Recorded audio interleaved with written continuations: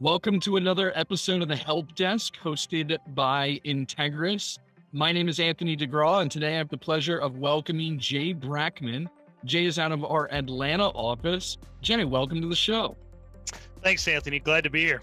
Awesome. So Jay and I work very closely together, so I'm going to ping him on a couple additional questions outside of the normal ones that we go through. But Jay, let's start at the history of your career in the MSP space. Give us the audience a good overview of that. Sure. So I studied history in school and got a master's in history, and I was going to be a professor at a college. So I taught middle school, high school, college, and I actually stopped teaching when I was about 20 years ago. My cousin had bought into a computer service franchise out of Australia, and he needed somebody he trusted to help him with the people side of the business. And I got into the business with him.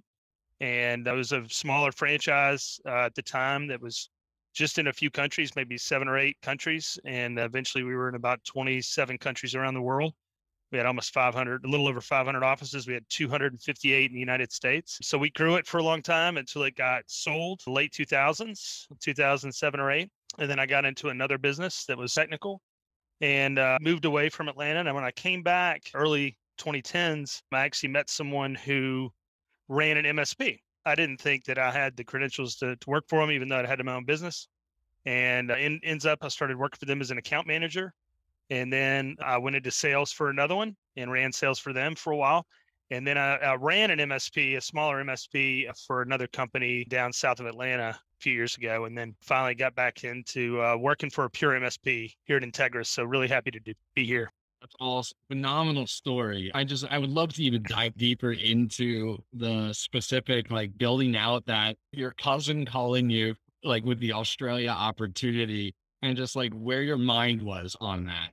You know, first of all, he and I have known each other obviously our whole lives. He's just a few months older than me, but I still tell people this. It's not a great idea for family to work together because you got a lot of other dynamics going on. And actually, one of our grandparents died while we were building the business. But, you know, we had some good safeguards in place where, you know, there were things he was responsible for. There were things I was responsible for. And obviously we added a ton more staff over the years. At first it was just me and him in this little office, but we just continued growing. It was fun. And when he first asked me, I said, you know, I'm not technical. I can't do this because I don't need you to know anything technical. And it was the same way when I was first in the MSP business. They said, we'll teach you the technical stuff. We just need somebody who can deal with people. And so that's how I got into it. That's super interesting. They told me when I was hired, actually, the less you know on the technical side, the better. And Agreed. Obviously that played true for you as well. Agreed. You can learn that stuff. It's really about understanding how to deal with people. That's the important part of the business. Absolutely. So let's transition to your active role at Integris. What are you doing now, and specifically in the Atlanta marketplace? What do you see? Sure. So I have a sales role here at the Atlanta office of Integris. Our company has all types of clients. We support all types of verticals. I'm really trying to focus on ones that I know well and that I've sold at other places. So I'm working on nonprofits. I'm working on some legal prospects. And then, of course, I'm looking for connections in businesses that I've sold to before. So I'm talking to all types of different companies. Some of them are retail, a couple are manufacturing. So just trying to build those relationships again and let them know where I am today. Absolutely. And talk to us a little bit about what you've seen change over, let's call it 10, 15 years of doing this from the technology perspective, right? Those clients that you had in the past that you're now looking at again, what are the key things that keep coming up around technology, cybersecurity, and compliance that you're now, every time you go back in there, you're reintroducing a conversation or you're educating them more about X compared to when you initially talked to them, let's call it 10 years ago? Sure. I'll go back a little bit further just because I thought about that in my head when you first asked me. But, you know, I remember when managed services started. And I remember before that, if you were calling your IT person, it was always a reactive thing. I have a problem. It's malware, it's spyware, whatever. Can you clean my computer up? And we had franchisees even back then, early 2000s, 20 years ago, who were going to people's houses for $79 and like cleaning up their computer. Some of them didn't even have any business clients. Finally, we came to the idea mid 2000s, hey, let businesses pay you ahead of time and then do the work for them that month. And so that was a huge change. Obviously, it changed the way people work and the way people got paid. Back then, people weren't thinking about security.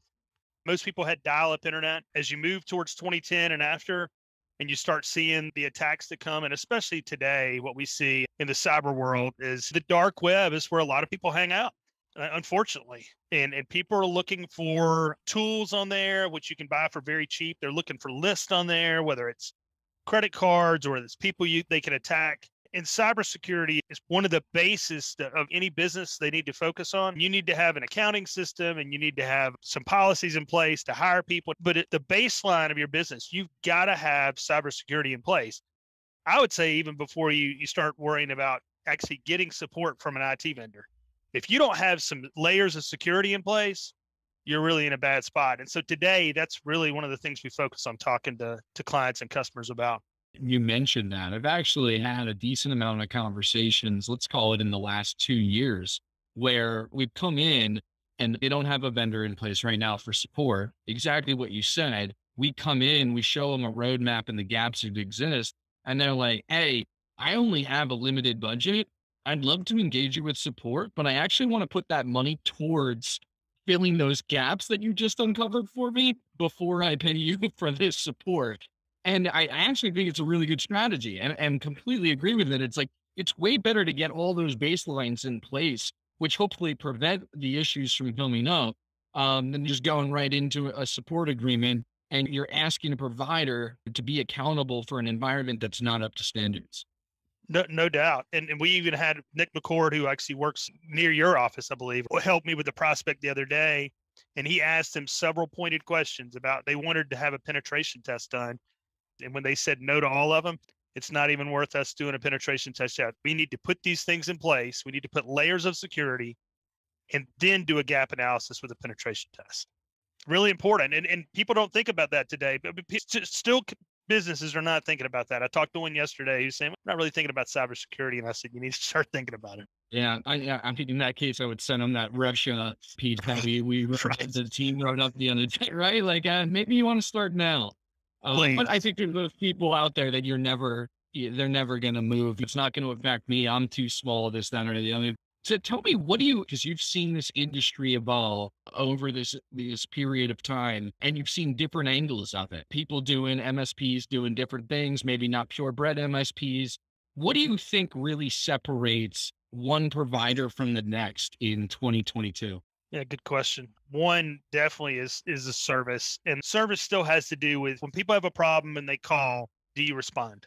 Do you answer the call in a reasonable amount of time? And do you follow through on that ticket till it's complete? You're not going to hear bad things from people if you just communicate with them, you're friendly to them, you're empathetic with them, and you follow through.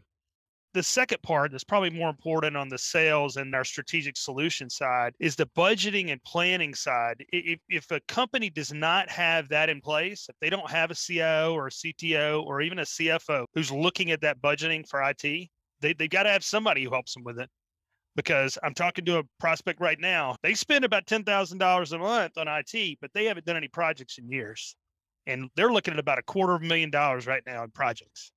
And they say, we don't have the money. And it's like, well, you should have been spending that money yearly, and they weren't.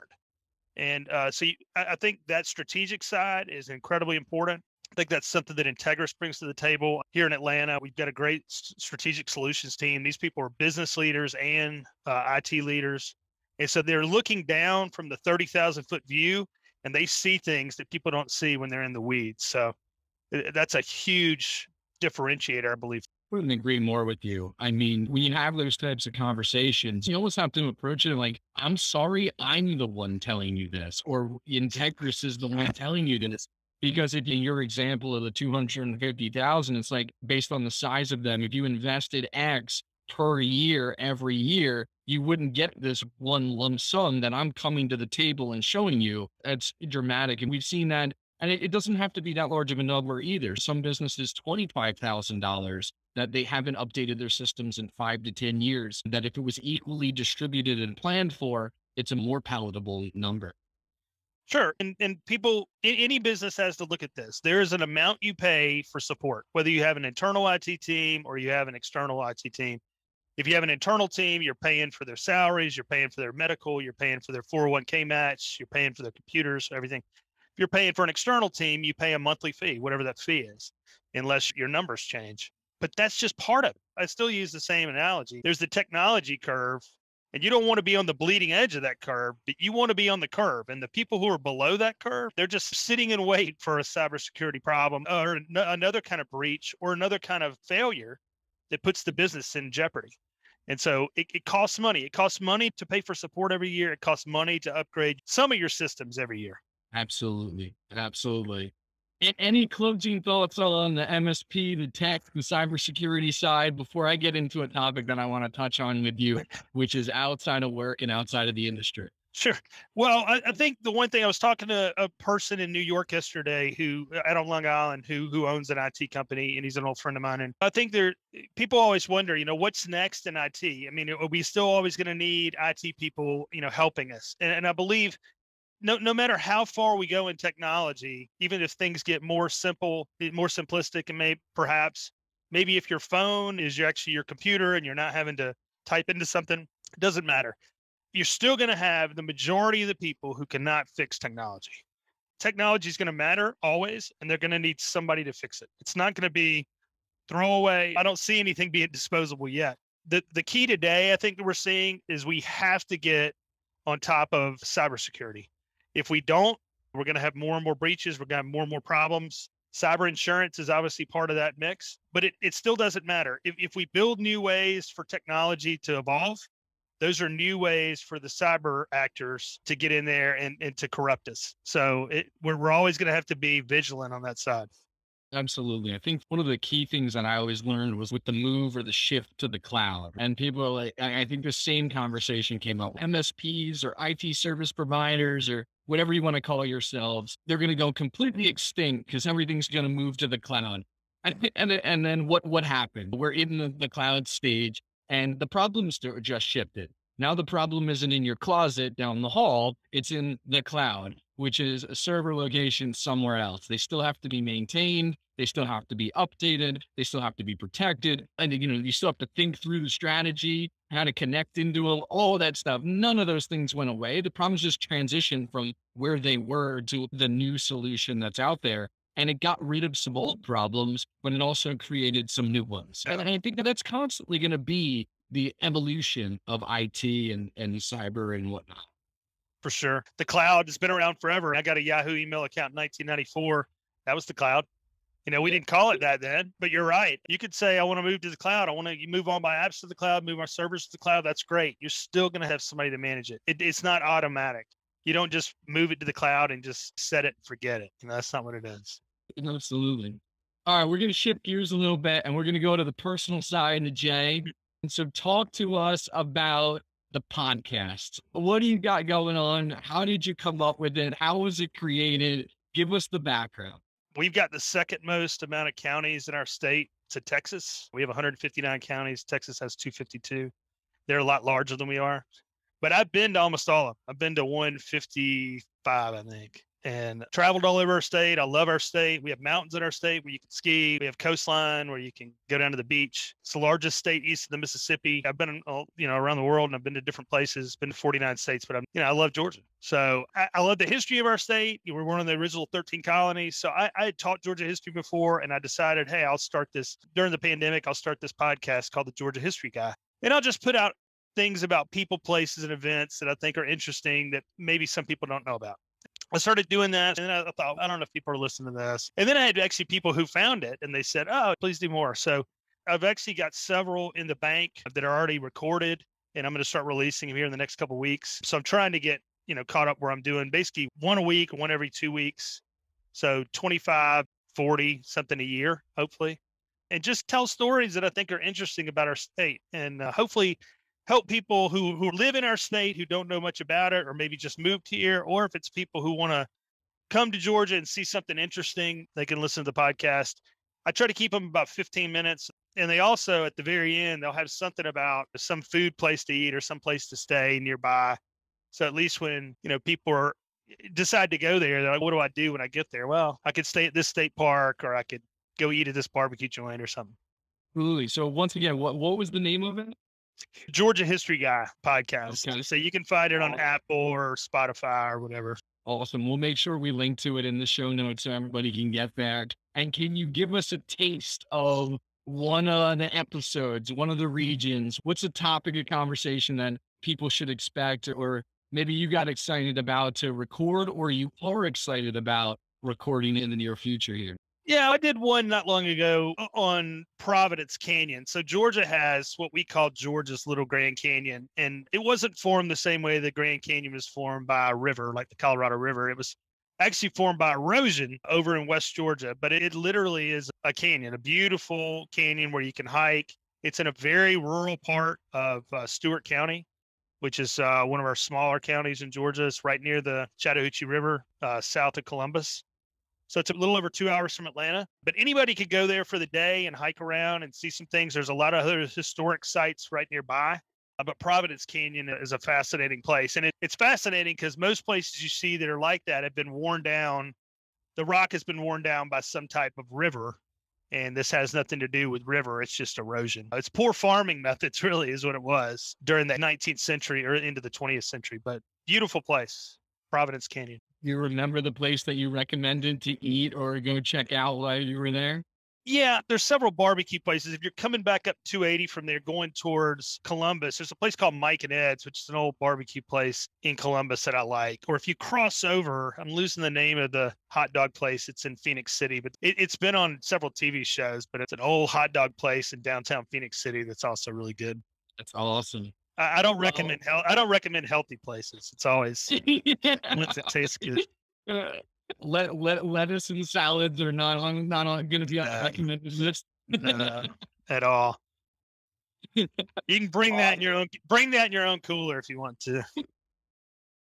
Well, Jay, I want to thank you for jumping on the help desk today with us on our Friday afternoon special spot. Great to bring it on. I want to point everybody in the direction checking out Jay's podcast that he does in his free time, especially if you're out of the Georgia area or you want to go visit. I'll definitely be downloading on Apple and put in the library on my podcast list there. Jay, Thank you for your time today, man. You're welcome. Thanks, Anthony. See you, man.